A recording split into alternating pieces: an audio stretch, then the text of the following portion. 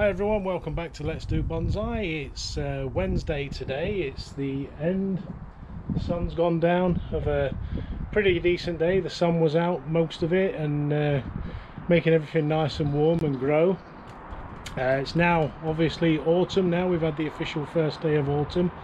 But as I've driven down and landed on the drive, I've noticed that there's a tree made its way into our bin.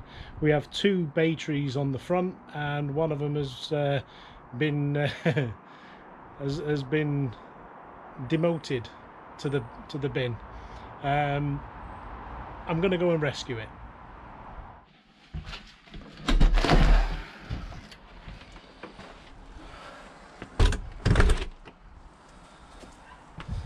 So there used to be two bay trees, one at either side. This one has been repotted today and looks quite nice and green and doing nicely well. But if we venture around to where the bins are, this is the garden bin, you'll see that it's propped open, and it's being propped open by an unfortunate bay that's been sentenced to death. The top of it has already been cut off. You can see there it wasn't looking very good. It had pretty much died back just about everywhere, but the cut that was made was still quite green. So I'm going to take this downstairs to our greenhouse, re-chop it a bit lower and see if we can't get it to bud out at a lower point. So I better put this into a bit of a bag, because I'm going to have to go through the house with this. And this has got a huge root ball on there. It's all full of roots, so we've got a bit of work maybe to do with that, but we'll drop it into this compostable bag just so that we can carry it through the house and take it down to our little greenhouse downstairs, and we'll get it potted into something and see if we can't keep it alive. So we've made it through the house and the greenhouse looks okay. The lights have gone off, but I'm going to put them on for you for the full effect.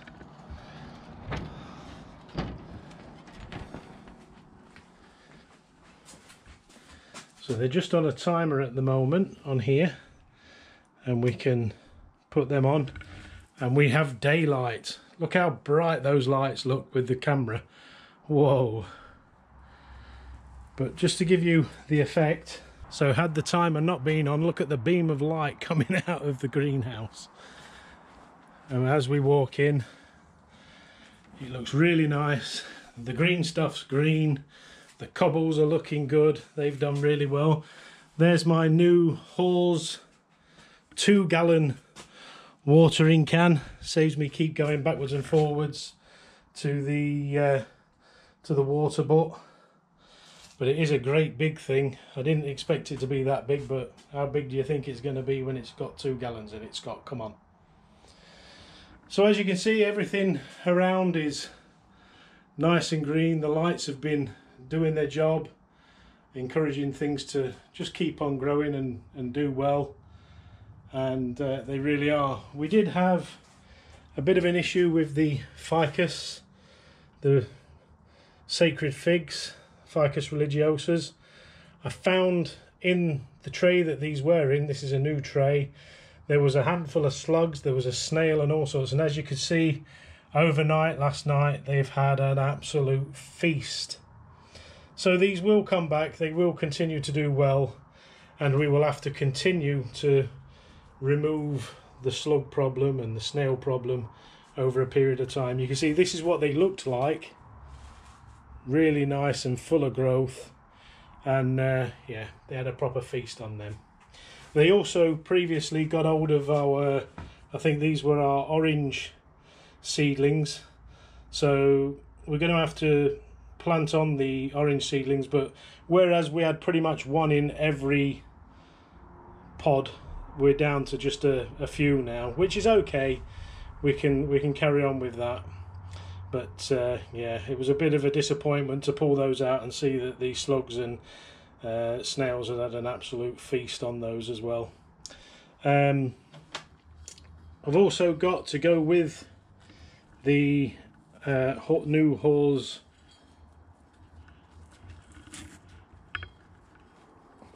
watering can, some nice roses, proper Haws genuine.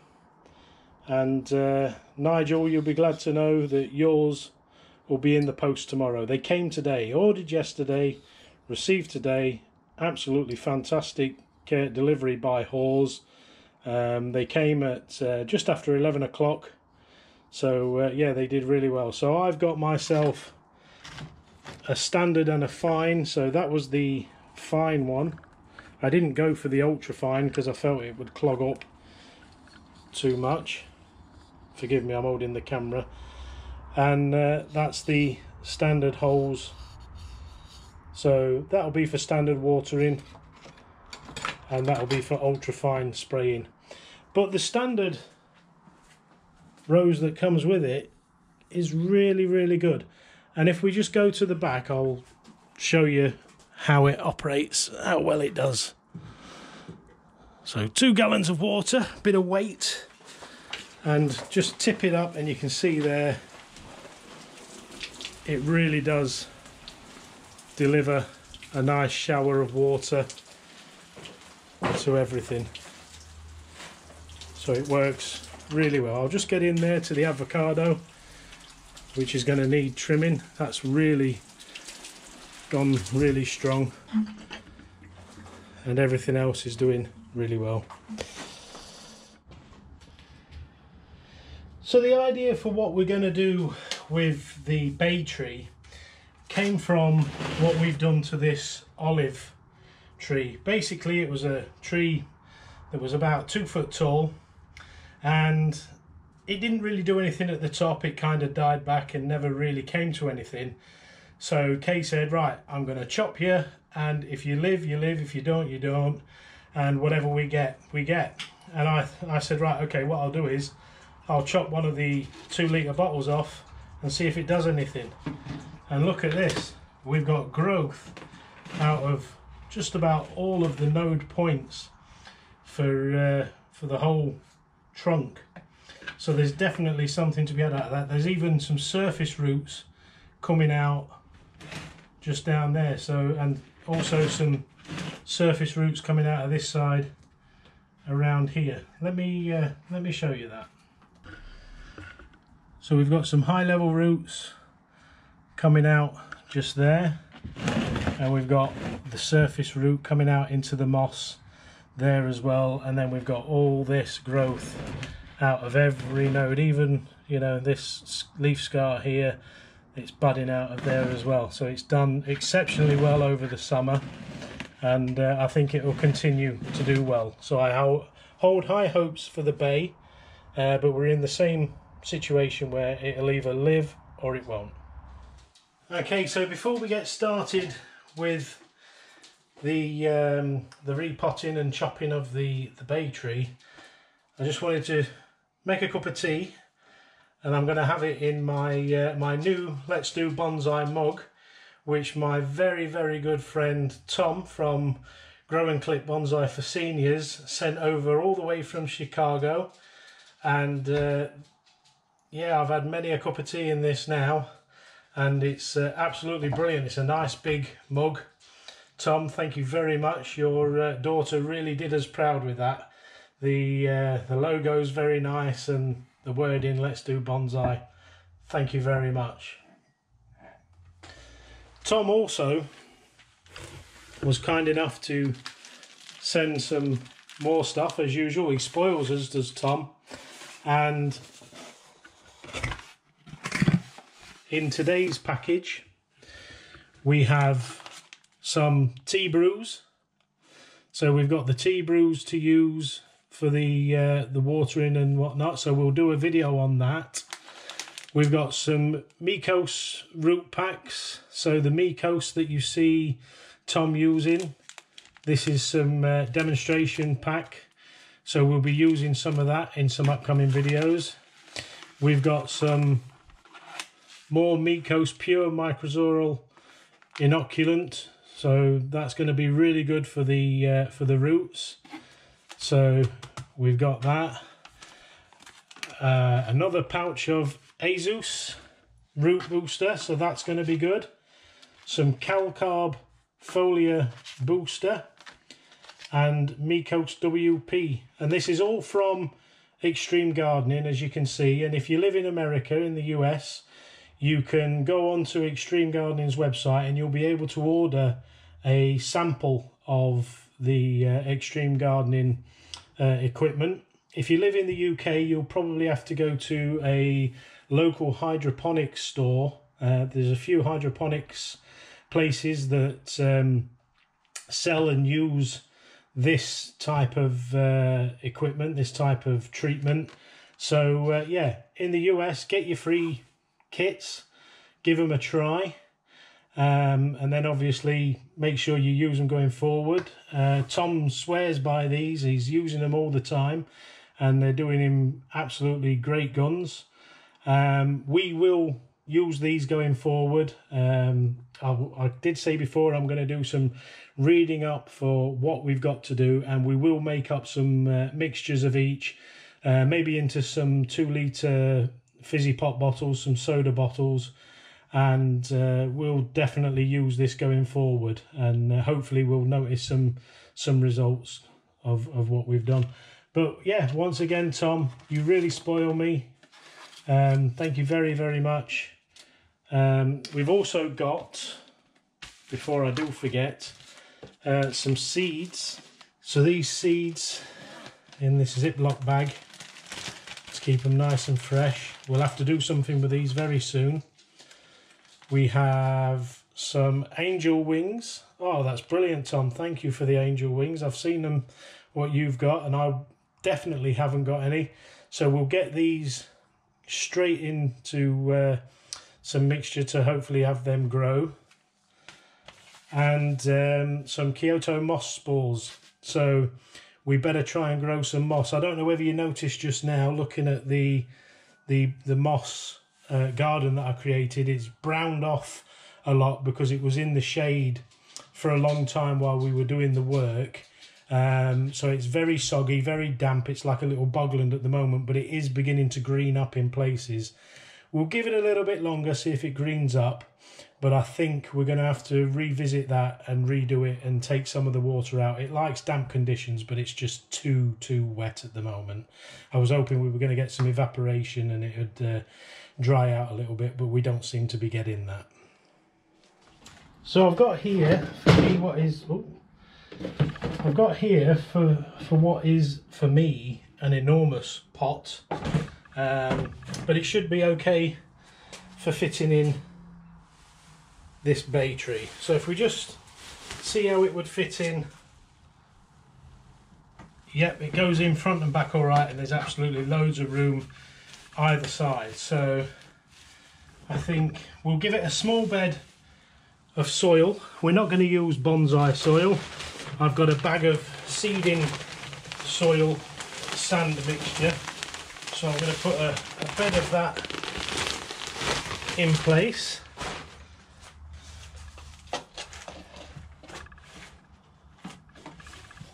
So we've got a bed of that for the bottom side of the roots of this to sit on,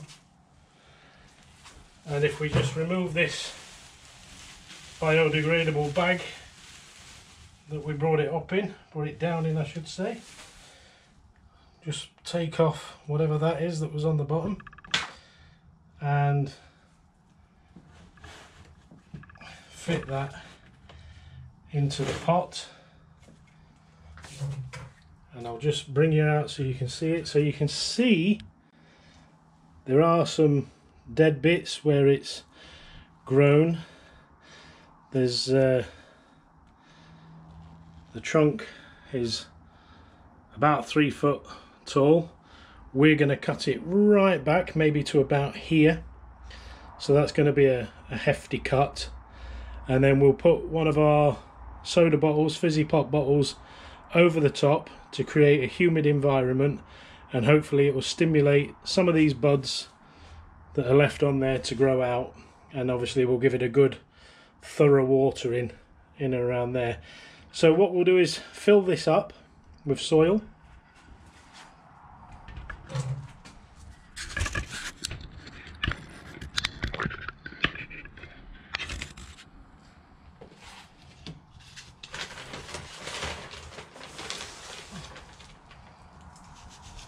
And it's only going to be this seeding soil mix that's going in,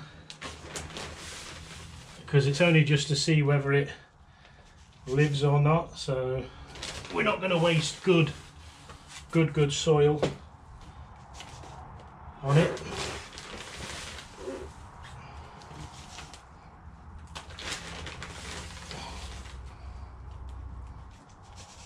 And it will find its way, it's that fine, it will find its way around the roots. It will hold more moisture than our normal mixture, but that's okay because we want the moisture and we want the humidity to try and stimulate the growth.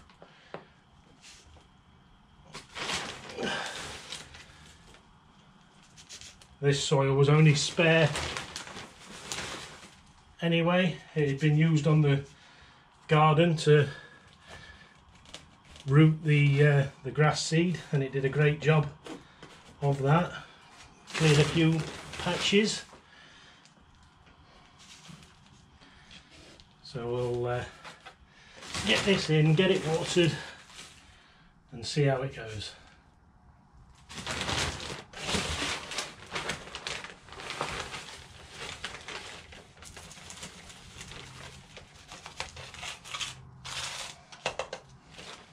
So we'll just push the soil down in and around the roots just to compact it a little bit so it holds the bay in the pot.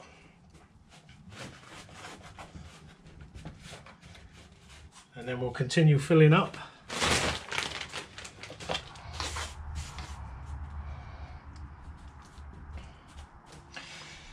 So just pressing it down and into the pot, you can see it's mounded up because it is quite high in the pot. I've got nothing else to really put it in short of placing it in the mud pit at the back, which I can't move anything out to get it in, so we'll see where that is. We'll just take out some of these dead suckers.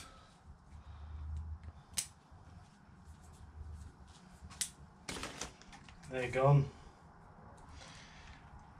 and then we'll give it a good water.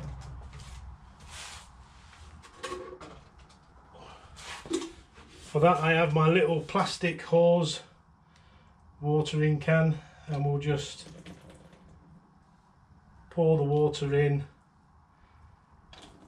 Try and do it steadily so it all goes into the soil.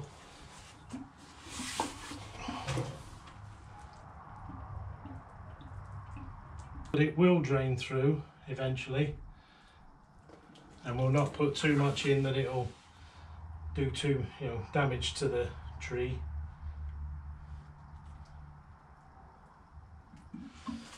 So we'll let that sit, and now we need to cut the trunk. So the height that we're going to place this tree at is going to be depicted by the size of this plastic bottle. So that's going to sit on top of the soil at about that height, and you can't quite see that there. So if I just bring you round, that's going to sit at the top of the soil at around about that height. So what we're going to have to do is chop maybe just around about this scar here and lose all that top half, which is fine because it was sentenced to death anyway, and we'll place the bottle over the top. To achieve this, I would normally use some loppers or something, but I can't find them. But I have this saw that came in a kit that was bought when I first really started getting into bonsai, but you can see there it's not the best thing in the world. It's cracked there and it's never been used, so I'm hoping that I'm going to be able to cut through this effectively. Let's have a look and see how we get on. So here we are. We're going to go in at this height with the saw and just steadily saw through. It appears to be nice live tissue, so that's a good start. Yep, it's nice and green in there, bit of life left in it, so you can see there it's green enough to carry on. So we'll say goodbye to our stick, so that's gone, and what I'm going to do is I'm going to spray inside this bottle and then place the bottle over the top.